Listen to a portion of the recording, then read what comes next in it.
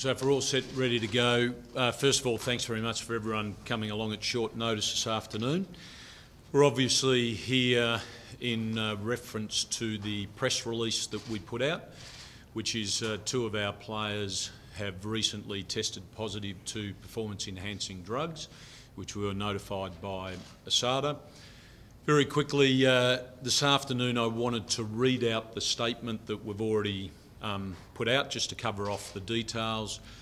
And I think it's appropriate, due to the sensitivity of what we're dealing with, that I read the statement, just to keep it tight, because I am bound by quite tight confidentiality parameters through the Players Association, ASADA, etc. I'm sure there'll be lots of questions at the end for myself and Neil. I'm sure there'll be far more questions than there will be answers, and I just ask you to respect that while we're here this afternoon, we do so knowing that we are very, very restricted in what we're able to deal with. So there may be quite a few of the questions where we literally say we might love to answer, but we simply can't, and we've got legal advice on that before we throw it open. We're also here because it's really important for us as a club to be 100% transparent with this as an issue. We believe that's in the best interests of the club, the players, definitely our supporters, and for the AFL industry. You know, this is a major issue. It's also really important that we talk about this, and as we've seen today, that the players are named so that there's not a question mark on the other players on the list, which has quite often happened, and some of you in the room would know there's actually been players' names thrown around that aren't part of it, and that was starting to drift through. And another key part of this is, in the week before the first game, we needed to be able to address this as a club, with the players, with the coaches, as much as we could, so that Nathan, the coaches and the players could move on and actually start dealing and preparing for the Brisbane game. So that's why we have pushed, since finding out about this on Friday, to have it dealt with this afternoon. So I'll quickly read through the statement and then we'll throw it open to questions. So the Collingwood Football Club was advised on Friday by ASADA that two of its players, Lachlan Keeffe and Josh Thomas, are under investigation. The pair have returned a positive A sample to clenbuterol, a substance prohibited under the WADA anti-doping code. The second, or B sample, are still to be analysed, and it's important at this stage that we remember that there is no breach unless the B sample is positive. At this point, the players are not conveyed anything to the club to explain the positive result. Both have sought independent legal advice through the Players Association, which we support. It's important for Collingwood to communicate to its supporters that the club has conducted a forensic audit of its dietary and nutrition program and is completely satisfied the positive results is in no way connected to that program. The Collingwood dietary and nutrition program is tightly controlled, everything is recorded, and it's overseen by an independent integrity officer. Collingwood is wholly committed to upholding the WADA anti-doping policy and the cause of eradicating performance-enhancing drugs in sport. Collingwood's hoping to meet the players during this week, to have discussions with both players and their representatives to look at whether it's appropriate for all parties for them to continue to train and be down at the Westpac Centre, and all parties will keep you updated on that. But it's really important that we also put on the table that while we're dealing with this as a club, we are also throwing all our support and resources around the players and what they require, and we're in constant communication with the Players Association and the players' representatives. So that's pretty much what the statement that went out today.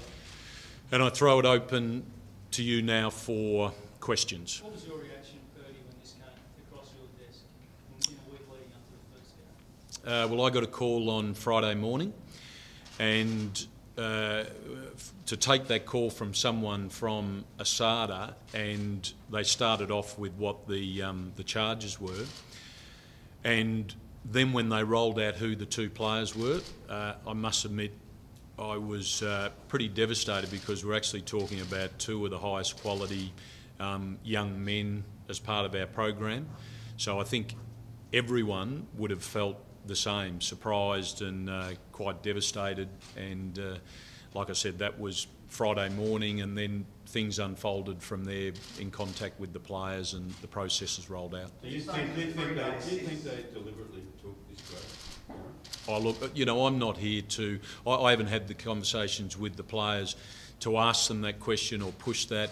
You haven't spoken to them yet? No, I've spoken to the players, and it was very much about sitting down with ASADA. This is a really serious process, and my role on Friday was to make sure that we got hold of the players, found the players, linked them up with ASADA, allowed ASADA to go through the process, which we 100% support.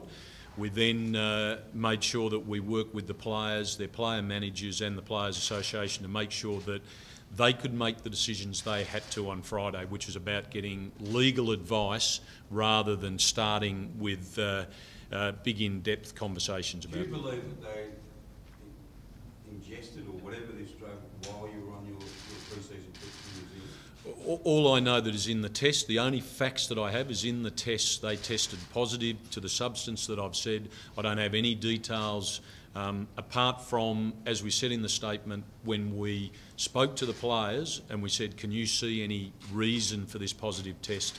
And they both answered no. That's all I'm dealing with at this stage. Gary, are you baffled by the fact that your audit of your dietary and nutrition program has given that the all clear? So whatever they used to have this drug in their system came from outside the club guidelines. Are you baffled by that? Well, I don't know if I would say I'm baffled by it. The only thing that we can control is what actually happens as part of our program while the players are here at the Westpac Centre or under the guidance of our programs. But there is a massive amount of time. We have over 40 players walking around away from the club having to make decisions on a daily basis, and that's something that you know, they have to be responsible for.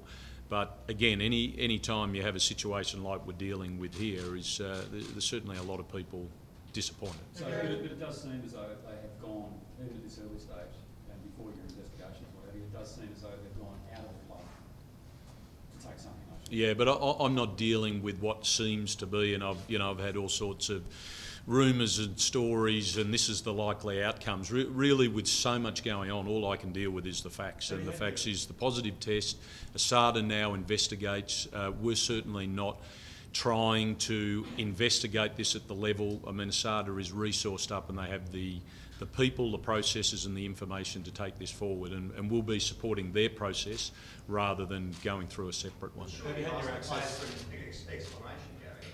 Surely you've asked for an explanation. No, we under the circumstances, when we spoke to the players, I would say they look close to being shock on Friday. You've got to keep in mind these are two young men that were at home and had ASADA knock on their door.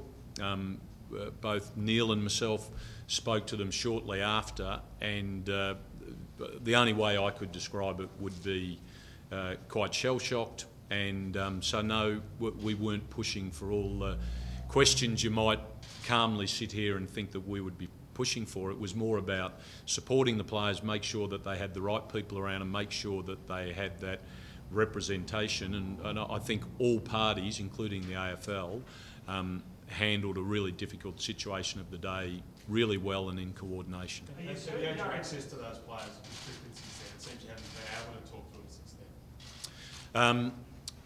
Well, that's right. So what the players have chosen to do, and as I said, we support, is to get the support of their managers, the Players Association. The Players Association then have teed up legal representation, and that's where they've been spending their time. We've certainly made ourselves available if they want to talk to us and do they need any more support, but I think they're well supported at the moment, and all we've left them with is the fact that this week we would like to catch up and have those conversations, but they need to first get their legal advice before we have those conversations. What have you put into place? You've got an integrity officer since obviously the Essendon situation. What are the layers you've got to safeguard yourself? Well, the layers are, you know, we could sit here for quite some time talking about that, because like most clubs, we activated a very experienced independent integrity officer and a guy named Robert Cockrell, who after pretty well within the first couple of days of the Essendon saga, he was activated to do a full in-depth audit of the entire football program, and he got the cooperation of every single person there. That report, which was in depth and went to the board, was certainly said that there was no issues for us as a club, and that we'd been handling our nutrition and diet programs, what he described as conservatively but highly professionally. And then we got him in again, briefed him on Friday once this incident happened, to say, we want you to re-look at the program and give us any feedback or advice. And again, that's come back with a 100% clearance, which is why we can both sit here today and say confidently this is not something that has come through our program. What's the worst case scenario? Have you looked ahead? Is it 2 years down? Balme, you can. Well, we haven't really gone that far. We really feel how challenging this is for the players, but we're not looking that far forward. We're hoping there's a good outcome, but we're accepting at the moment they're not going to be available, and it could be for some time, and we'll just see what happens. But we've got to be as supportive as we can for them, recognising that obviously they're responsible for their own behaviour. But they both, as Gary said, that it was disbelief of both of them. They both said, we haven't done this. Now, who knows how it all happened and whatever. We know no more than that. What did they say, Balme? No, I said it was disbelief. They just said, no, we haven't done this. So they said they haven't done it? Yeah. Glenbuterol, have you investigated what sort of drug that is? Oh yeah, we know what it is, and which is one of the reasons we think, why would they? How would they get that in their system? Knowing what you know, what this drug is. Well, they would have to actively be pursuing it and wanting it. I mean, if you look at both these players, neither of them, it doesn't make any sense for either of them to use this, because they're both quite lean, which is a bit unusual for some of us, but they're very lean. They don't need it. They're very fit. I mean, it doesn't make any sense. But we're not making any. Have you got a logical answer? I have. Explanation. No, I've no. But when we talk to them, we just need to talk through that a little bit more. And clearly they'll be doing that with their direct representatives. But you know, we're still very associated with them. We want to help them, so we will be talking to them the next couple of days. Is it fair or unfair? Is it fair that people out here reading this, listening to this at home, right now, going, how in the hell does that get in their body if they didn't put it in themselves? Oh, I think that's... We say the same thing. Yeah. But I think that's a natural thing. But, I mean, we can all sit down and we can come up with theories, and I've certainly over the last couple of days heard a whole array of theories on what is probable, how this would be likely, that would be unlikely. Really, it's irrelevant. This is why we have ASADA, this is why there's investigation, this is why we support the investigation rather than go about it separately, because we're not going to have the data, we're not going to have the information that ASADA's got to get to the bottom of it. So really what we think and the rumours and hypotheticals that have been thrown to us, to be quite honest, are irrelevant. And with everything we're dealing with, we simply don't have the energy or headspace to explore all those scenarios. Can you just clarify your last comment? In your conversations with the players, they said we have not done this? Yeah. So that's clear. That's clear everywhere. They're claiming that they're not guilty. Are you worried, guys, that there could be more cases? I mean, obviously you didn't see this coming, and it's unusual perhaps too. It's two players at the same time. Are you concerned that there could be more cases that you just don't know about right now? Well, the first question that I asked ASADA is, when we went through the fact that there's 2 players, is there any more? That's the obvious question to ask, and they said no. So again, I can only go off what they told us in that conversation. What about a timeline of it? We've got Brian Crowley 8 months after a suspension, after a test. Have you got any idea of whether this might take all season to get to a tribunal if the B sample's positive? Well, again, we're just dealing with the facts. There is no breach unless the B sample comes up with exactly the same readings. And again, everyone's assumed to be innocent until that plays out. The timing of that's controlled by ASADA, and then the result of that test will then dictate some of the steps from there. Also, the way the players and their legal representatives handle and what their outcomes are. So, as Neil said, we've had a very short conversation. We've been given no plausible reason why it's happened, and now the players with their representatives have got to decide how this rolls out from their perspective as well. So the point is there is a whole lot of variables that could dictate how short or long this actually takes to play out. And again, I stress that Nathan has made it very clear to the players what they control is how they prepare and play for the weekend and potentially the games after that, and that's where their focus is. Yeah, no, well, Lockie's been a little bit injured over the last few weeks, but he's done a pretty reasonable pre-season, and Josh has been playing quite well, so they're both going okay. I'm sorry, Gary, I was just going to ask, you're the biggest brand, biggest franchise in Australian sport. What does this do to your brand? Well, it's not ideal.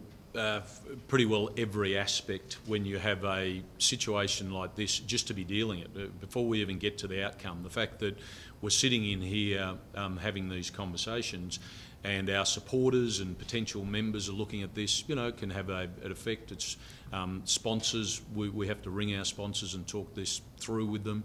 So there are big off-field commercial impacts on having to deal with a situation like this. And as we said, one of the other big focuses we've got within our football program, we have a player group now all of a sudden know that 2 of their teammates are being investigated, and the potential sanctions out of this are serious. Who spoke to the players on Friday? Both of us. Both of us, yeah. Did you believe them? Did you believe what they said? You know what, when you go through these conversations, I'm not, it might sound strange, but in the circumstance when you've got a young player coming in and literally ASADA is in the office as they walk up, this is about, you don't have the opportunity to sit down and discuss this or integrate it. It is literally about the player coming in and coming through to... They did say Yeah. no, they've got no idea. in a very... We've got no idea. Did you believe them when they said that? Well, yeah, I did, yes. Yeah. Why wouldn't I?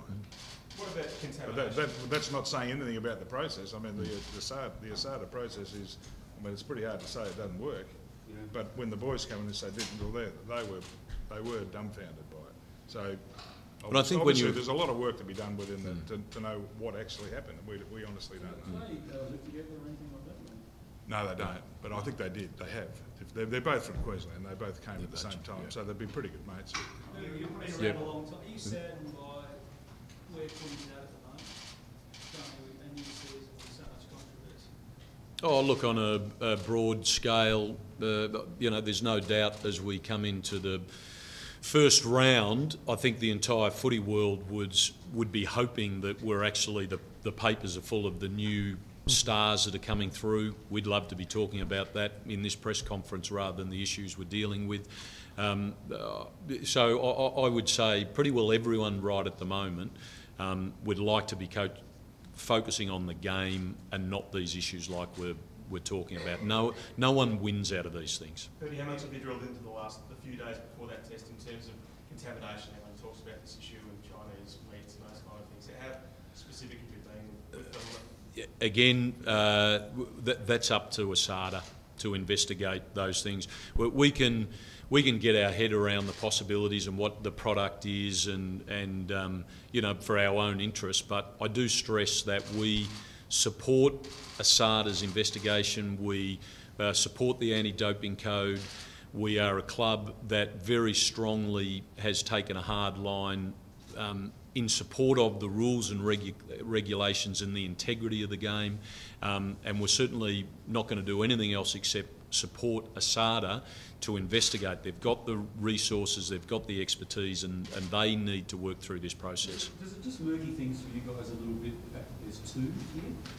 I mean, one's bad enough, but 2. So and best mates. So the fact that what I was getting at is that there's two. So if someone like Michael Rogers had inadvertently eaten some meat or something like that within there, then that's a one-off thing. But to actually have two guys, I think Michael Rogers did eat with another bloke, which not that that's it. Whatever. Well, I mean, but it's all a bit of a moot point from our point of view. It just seems like there's two. Well, I think in the end, and this is what we've got to rely on, in the end, ASADA will get to a point where we'll all understand exactly what happened, and I think then it'll make sense. All of these things, we're not trying to make sense of such a small amount of information that we've got. In the end, I'm sure it'll make sense, and that's what the job for ASADA is, to get to that point. You said you still like to concentrate on the football, and you've said that that's a priority, but you know, you've got lost a key defender and another player. It seems extraordinary if this side could go out and concentrate on football. Yeah, but we've all been around footy clubs to see. We've got a list of players.